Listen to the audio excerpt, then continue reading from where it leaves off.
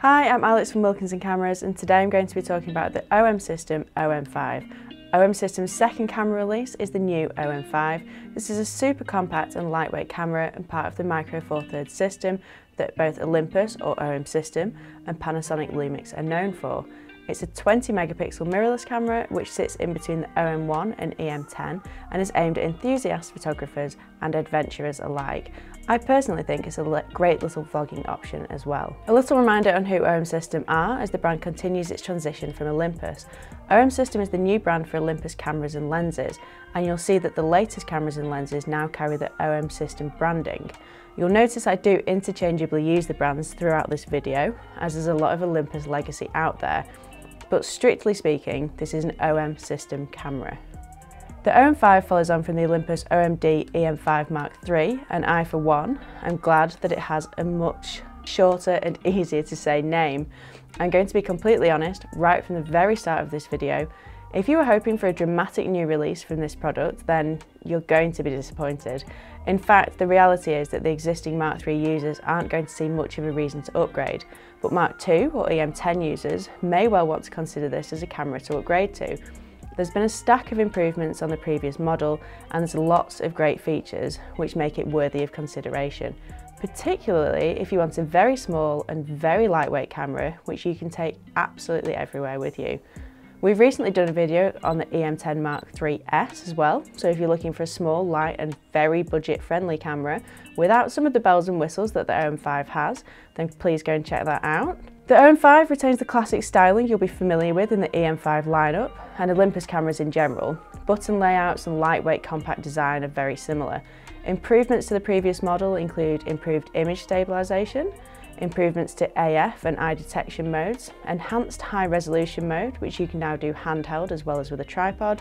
New to this model though, previously seen in the OM1 and EM1X models, is Live ND, now up to 16 stops, and Starry Sky AF modes. New to the video features, we have a vertical video mode, a new OM Log 400 and the addition of a webcam mode.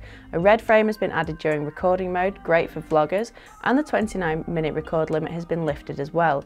This is alongside existing features such as 4K 30p and 120 frames per second slow motion in Full HD. It benefits from a new image processor, which has enabled some of the new features mentioned, and improved weatherproofing as well. OM System have taken the guts of the E-M5 Mark III and added improved body image stabilisation, now up to 7.5 stops, with a compatible lens, and an improved image processor, TruePic 9.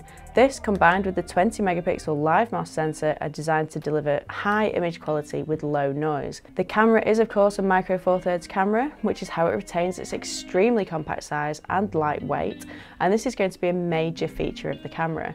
The 5-axis image stabilisation offers improvements over previous versions, up to 6.5 stops in camera or 7.5 stops with compatible Sync IS lenses. You can really see how well this works when you're using the camera for both video and stills, and it makes using slower shutter speeds or longer lenses really easy. This means you can mitigate the need to ramp up your ISO in low light, and often means you don't need a tripod. Bad news for me, because I'd really like to sell you a tripod, but great news for you. Build quality wise, the OM-5 is dustproof, splashproof and freeze-proof down to -10. OM System are one of the few camera brands who actually IP rate their products, so we can say confidently that you can get this camera wet. It's got an IP53 rating, which probably doesn't mean much to you, but the 5 means it's protected against dust ingress, so not fully dustproof, but you'll be okay for normal usage. And the 3 means it's protected against direct sprays of water up to 60 degrees from vertical, so you're protected even in the most driving rain. It's also freeze-proof down to -10, so even in the harshest UK winters you should be fine, although last time I mentioned temperature limits in a video we were then subjected to a 38-degree heat wave, so hopefully I've not jinxed it and we don't have some sort of unfathomably cold winter now. Apologies in advance. I'm renovating a house at the moment, so having a dustproof camera to document my progress is a real blessing. Despite the camera's lightweight, it does feel like a reasonable quality camera when it's in your hand.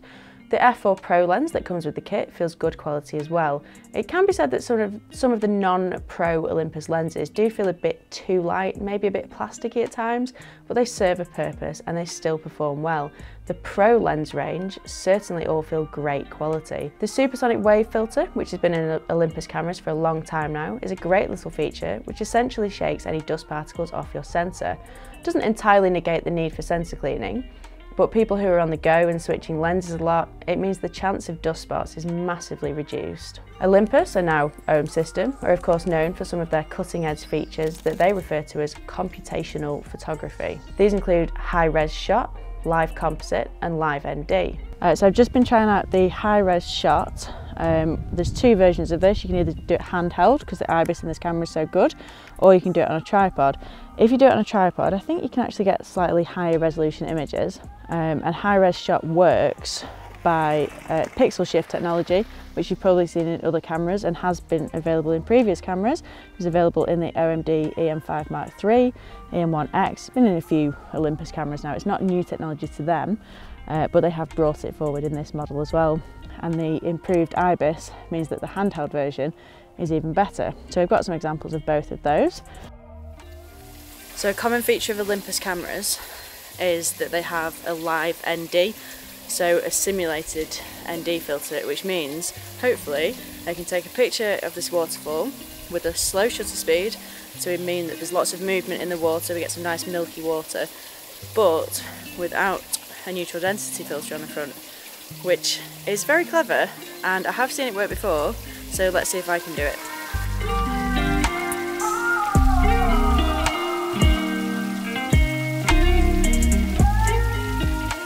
Live composite is also a type of long exposure photography, but with a difference.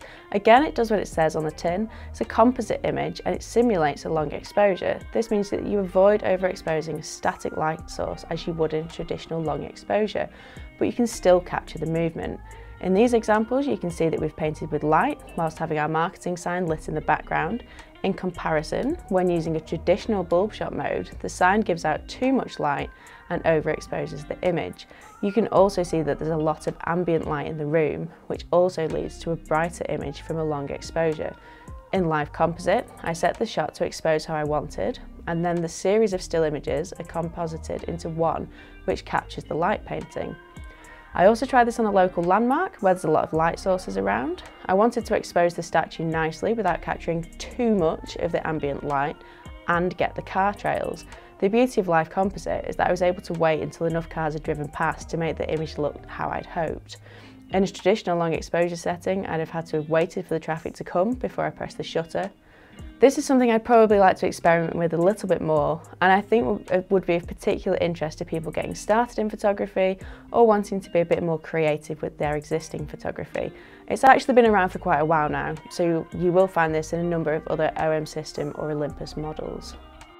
Focus stacking is another feature you'll find in the OM-5. This will shoot a set number of photos at a designated focus differential and then merge them into one JPEG file at full resolution.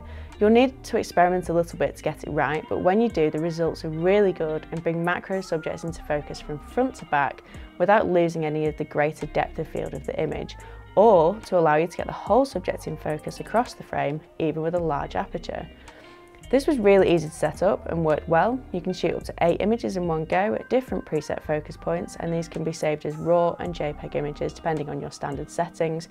The camera then gives you a composite JPEG image of the 8 stacked together.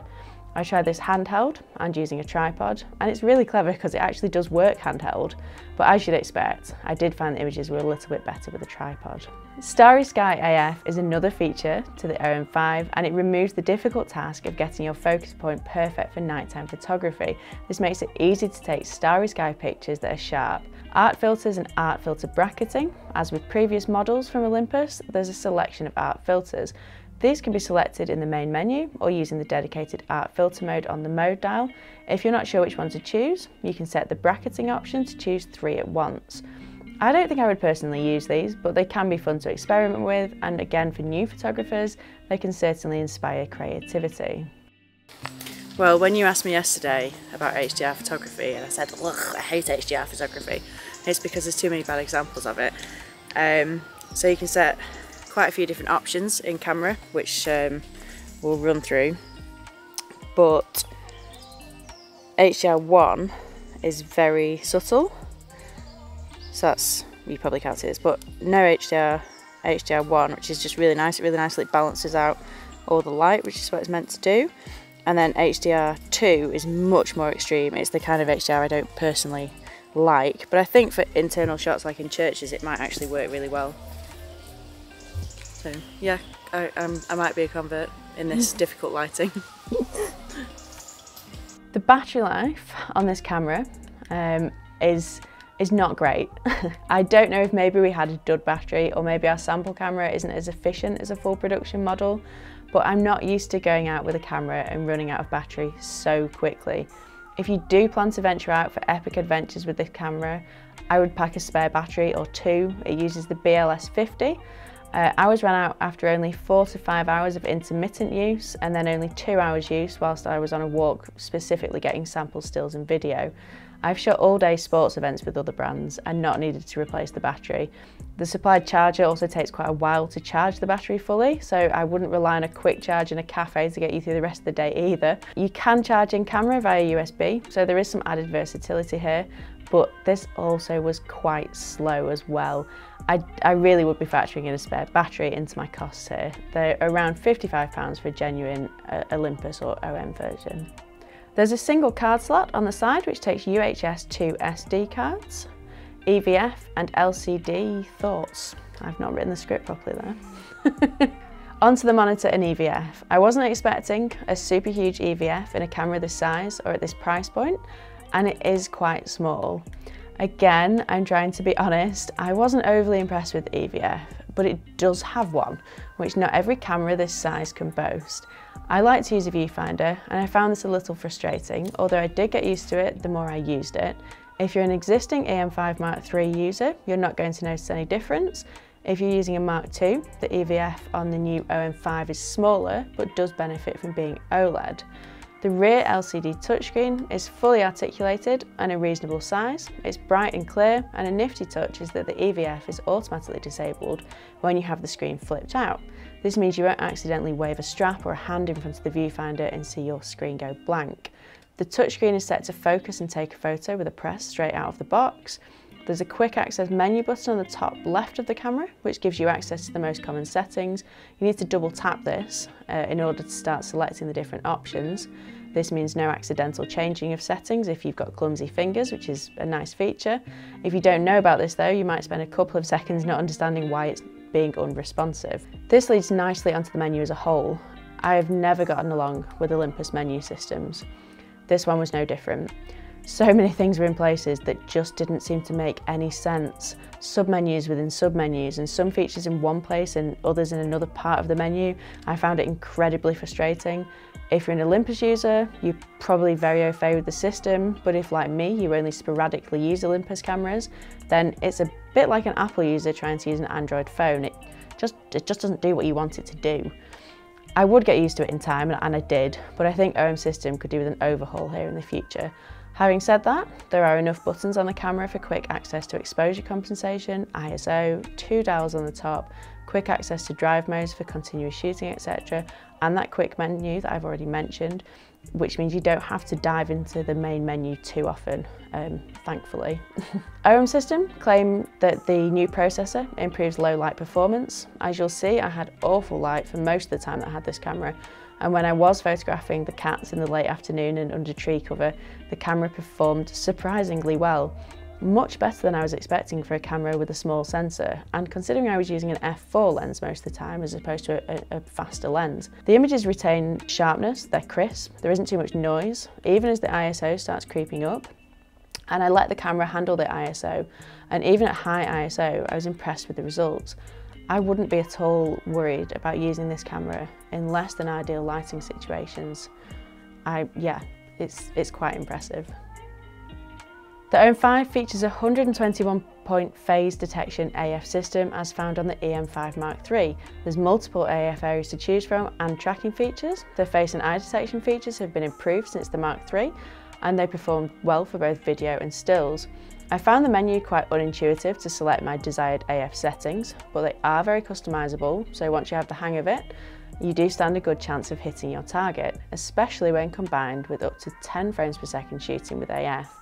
You can actually shoot 30 frames per second electronic shutter mode, but only 10 with AF. Another improvement is the ability to choose a face to track or highlight when there is more than one present in the scene. AF performed really well in both stills and video mode. Choosing your focus point or areas was easy to do with the touchscreen. Of course, I tested this on my cats. They're much easier to get to cooperate than the local wildlife. The tracking worked really well. There's no animal AF, but when I set the focus point to them, it would continue to track them and keep them in focus. It would also recognise that there was a subject and jump to track it as well. I tested it on some birds too, and I was actually quite impressed. Now, I didn't have a very long lens with me, and the weather was miserable, but you can see that the birds are sharp, and I was really quite impressed with how well the tracking worked on them, despite being very small. The scene is very high contrast, but you can see here, even in a busier scene with more going on, the blackbird has been captured lifting off the ground. The OM-5 also features Pro Capture. This is a feature that's found on the E-M1 series, OM1 and the E-M5 Mark III as well, and it works by continuously taking images when you half press the shutter, but only saving them in temporary memory. This is great for wildlife. It allows you to capture moments such as birds taking off. Press the shutter fully when the bird takes off and they're saved. The moment is captured, as opposed to randomly firing off bursts of images on the off chance that the bird is about to go and filling up your memory card, or missing the moment entirely. I wasn't able to really test this thanks to the lack of wildlife around this weekend, but I've seen it in other cameras and it's a great feature. Onto video, the OM-5 is capable of recording 4K 30p with no record limit, Cinema 4K 24p and Full HD 120 for slow-mo footage.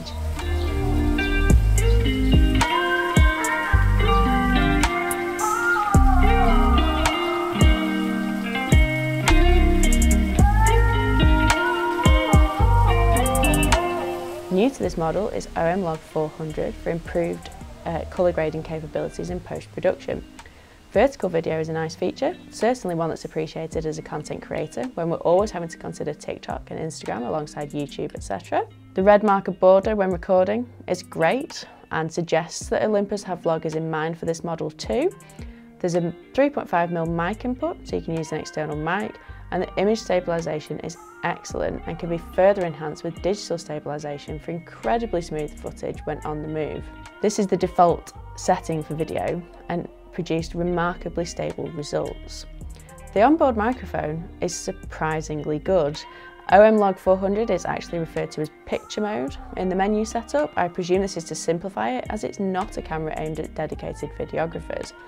As with log mode and other cameras, it gives a flatter profile, retains more dynamic range for easy colour grading and post-production. This isn't a videographer's camera by any stretch of the imagination, but it has the basics you require to record your travels or general life and share them beautifully and quickly thanks to mobile connectivity. It's actually a really good camera for vloggers, and I was pleasantly surprised by how well the vlogging videos came out for both sound and the quality of the video. I'm doing this test footage just using the onboard mic, but there is a 3.5mm jack, so you could have much better sound using a dedicated mic, which you can get from either Olympus or OM system, or you could use an existing accessory that you might have, like a Rode mic, for example. I loved how small and light this camera was. It made me want to take it out with me more than a full frame camera. I really liked some of the features, like the live composite. The image stabilisation was incredibly impressive. OM system are aiming this camera at people who want something small and light, but more powerful than a mobile phone, that can be taken on every adventure, small enough to pack in a backpack or be carried in your hand all day without being a burden. A camera that can do lots of different types of photography with minimal fuss to enhance your adventures rather than be the focus of them. I think solely aiming this at people who want a lightweight camera for taking on epic adventures is a bit misleading. This is a camera that performs in a range of settings and can be taken everywhere. A camera to document your life, whether that's your house renovation, your pets, your travels, what you get up onto on a weekend, big or small. It's discreet enough and versatile enough to be your everyday companion. It will be kitted with a 12-45mm f4 Pro lens and suits being paired with other small but quality f4 lenses as well. The body will launch at $11.99 and the kit will be $14.99. If you want an all-out hybrid camera for professional content creation, this is not the camera for you. If you're prepared to carry a little bit more kit with you, have no interest in live composite, have other priorities such as a large sensor and the improved depth of field that comes with that, you're going to want to look elsewhere. You're going to want a different camera. But if you're a reasonable all-rounder that can truly go anywhere that you go, has some really unique features that you won't find in any other brand, and is advanced enough to allow you to learn and expand your creative horizons, or whether you're an outdoors or travel vlogger, or just simply to document your day-to-day life, then it's a serious contender. There's not many competitors at this price range currently that are as compact, lightweight, feature-rich, and have such an extensive range of small, light, and affordable lenses. So if they're your priority, this is a great option and entirely worth your consideration. What do you think? Is this what you wanted to see released from OM System?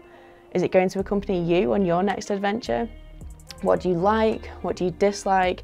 What do you want to see next? Please let us know in the comments. Thank you for watching. Please check out our other videos. We've got the OM-1 review from earlier this year. We've recently done the E-M10 Mark III's.